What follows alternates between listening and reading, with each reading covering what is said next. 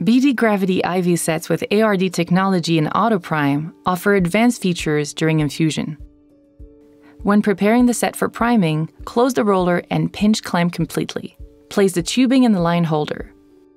Ensure the air vent flap is closed. For initial spike insertion, invert the fluid container to prevent fluid from entering the internal air vent pathway.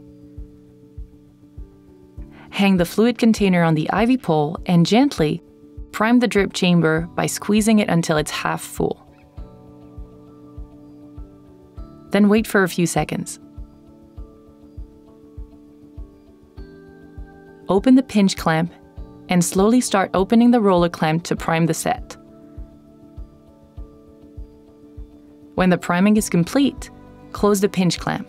Do not remove the autoprime cap during priming. Please remember, priming too fast can create turbulences in the tubing with the risk of forming air bubbles.